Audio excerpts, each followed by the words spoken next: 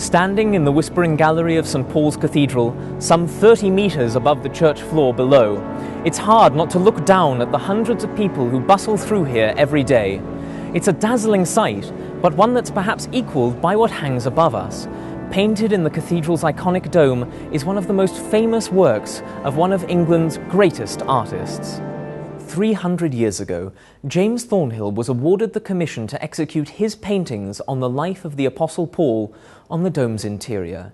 In this video, I'll be giving you some historical background to Thornhill's paintings in the dome, as well as a bit of information about some of the objects in the cathedral's collection which relate to his work.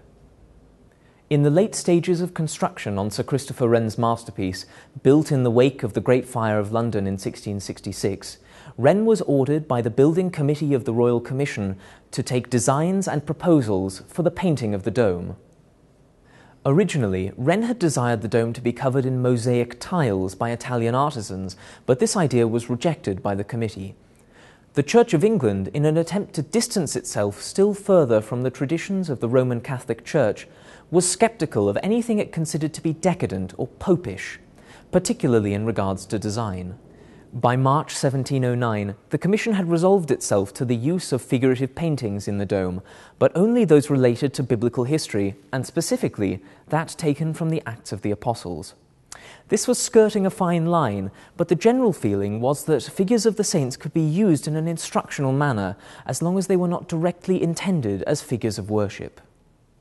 By February of the next year, a competition had taken place, and the committee had narrowed down their choices to two artists, Antonio Pellegrini and James Thornhill. Both submitted models of their designs and then waited for the committee's decision. That decision would not come for another 5 years. There's no known reason for the length of the delay, but politics may have at least been partly to blame. The commission was, for much of this time, made up mostly of members of the Whig Party who took issue with the politics of Christopher Wren, a noted and outspoken Tory. There was frequent gridlock, and in retrospect it is unsurprising that the members were slow to move on many of Wren's proposals. Then also there was the issue of the nature of the paintings themselves. With their strong views on idolatry and the worship of figures outside the Trinity, the reluctance of a conservative committee to approve a bold, figurative scheme promoting the works of an apostle would have taken some serious negotiation to overcome.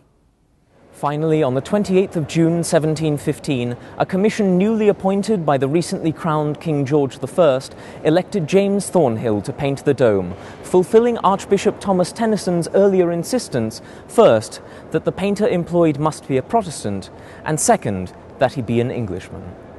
Thornhill produced a series of 8 watercolour sketches, which are stored here in the architectural archive of the cathedral. They give a good indication of the direction in which he would eventually go for his final work on the dome. Each of these 8 scenes that Thornhill painted depicts a moment from the life of St. Paul, the apostle for whom the cathedral is named. The scheme of these paintings is a style known as grisaille, a technique often used in decorative artwork as an imitation of stonework or sculpture. The cathedral's Royal Commission was wary about any decoration which might be considered ostentatious or too similar to the brightly coloured Catholic churches of the continent. This austere monochrome was a far safer alternative. The historical nature of these paintings was also calculated to appeal to the conservative members of the Commission. These paintings behind me on the wall of the cathedral's chapter house are a later set done by Thornhill in preparation for his work at the cathedral, and are nearly identical in staging to the final works on the cathedral's cupola. These oil paintings do a marvellous job of demonstrating the action and dynamism of the final scenes. The 4 stories depicted here are the conversion of Paul, the shipwreck at Malta, the sermon at Athens, and the jailer of Philippi. The themes that are presented in these examples of Thornhill's work heavily reflect the attitudes of the Church of England at the time and give a good explanation for their inclusion in the cathedral. Take, for example, this first scene, taken from Acts 9, in which Saul hears the word of the Lord and is blinded by divine light before being converted to Christianity. Through the 17th century, England underwent massive governmental and religious shifts. By the time that James Thornhill was commissioned in 1715, the conflict had subsided, but church leaders found great solace and inspiration in the experiences of St. Paul. For them, his enduring a period of false faith, blindness, and a subsequent acceptance into the true religion mirrored the difficult and costly split of England from Catholicism.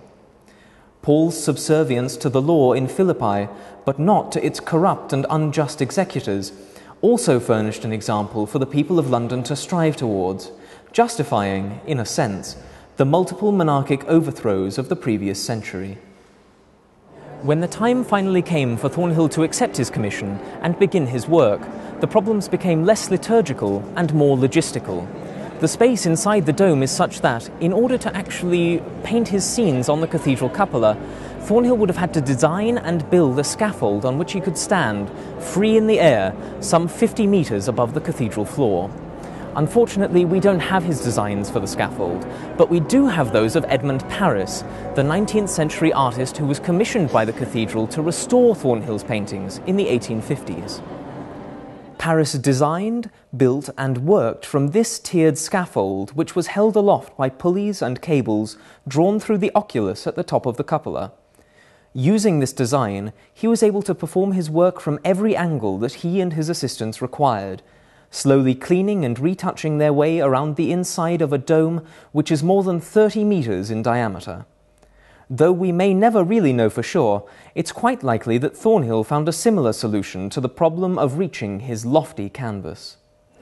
During the Victorian era, James Thornhill's achievement was considered out of fashion, and there were plans to replace it with mosaics by Francis Penrose, similar to those which now glint in the choir and on the pendentives of Wren's iconic dome.